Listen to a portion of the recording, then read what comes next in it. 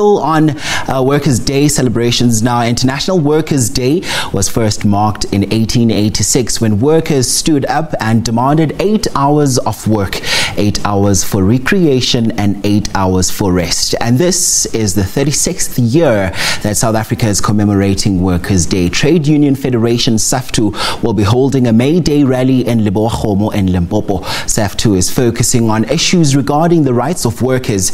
We now bring you this live update with May Day proceedings from SABC News reporter Lutendo Bobodi. Lutendo, it's great to have you on the agenda this morning. Welcome to the program. Take us through what's happening there now. We are not going to say we are celebrating this day. Thank you so much. You know, if you do a 9-to-5 job, you wake up every morning to go to work, you understand how important this day is, the essence of this day, how pivotal this day is. I was speaking earlier here with the acting president of Saftu, who was talking about exploitation at work. Earlier, in my earlier crossing, I talked about exploitation in various industries, especially in plastic industries, farming industry, pharmaceutical industry, and she spoke particularly about exploitation at farms. I told you that we did a whole lot of stories, countless stories about exploitation, especially in farms. Not just exploitation in farms, but exploitation of particularly women. I think the key theme of this particular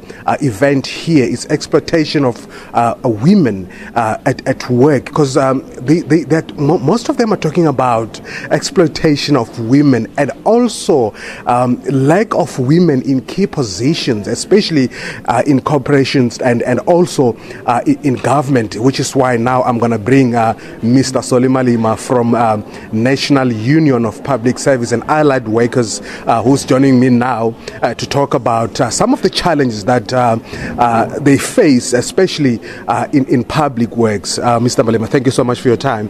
I hear here the key message is lack of women in key position in public service. Talk to us about it. Yeah, thanks very much. Firstly, let me salute our members for being with us. As Nupso, we were having challenges in the Public Health and Social Development Bargaining Council. We are happy to announce that we are now back, and we are back to unite the working class. We are not going back to ridicule those who participated in removing us from the council, but we are going back to make sure that we do everything in our power so that we improve the working conditions of the workers in that particular sector, especially in the public service. So, coming back to the issue of women in leadership, I mean, it is incontrovertible that without women in leadership, we will be plunged into a crisis. And it is high time that women are given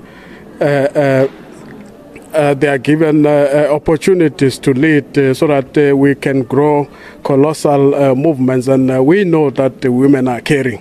So that's why we are encouraging that let's give women opportunity to lead us. Okay. And in public service, recently the increment of salaries has been particularly unimpressive. What do you say about it? Look, that is a crisis because, the issue of the austerity, which will be a center of discussions, is a center of discussions in all our meetings. Recently, Godongwana, in his budget speech, he gave the bosses 1% increase. Instead of paying the poor, taking the money to the poor, but they decided to give corporate more money. And the judiciary as well is problematic because you are aware of the Concord judgment where they rubber-stamped the government reneging from implementing the last leg of the wage agreement, which is a problem. And the only way we can break this chain, because judiciary is captured, is for workers to unite and go to the street. Thank you so much. Thank you so much for your time. Right. Well, thank you so much. As you can see, the attendance here is quite impressive. It's a whole lot of people. When we came here, we saw a long, winding queue of people wanting to enter this particular hall. As you can see, it's a sign and symbol of an epitome of unity right here. Police. All right, Lutendo, thank you so very much indeed. We will be catching up with you a little bit later.